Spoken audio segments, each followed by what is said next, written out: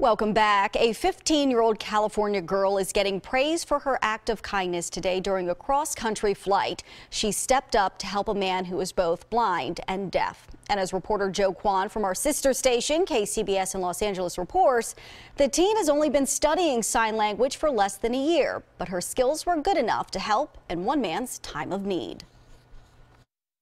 Clara Daly and her mom were flying home from Massachusetts when a flight attendant asked if anyone knew American Sign Language. So then I pressed the call button, and then she came and she was like, so we have a passenger on the plane who's blind and deaf. So like, do you know how to fingerspell? And I was like, yeah, I totally know how to fingerspell. She signed each letter in every word so that the man you see here in this picture with Clara could feel her hands. They just weren't sure what he was needing. They thought that he might need something, and they weren't sure how to communicate. She says the man named Tim told her he would like a water and asked how much time was left in the flights. And then he asked for Clara again. He didn't need anything. He was just lonely and wanted to talk. So she did for the last hour of the flight. I was just kind of thinking wow, this is really cool. I hope I don't spell anything wrong.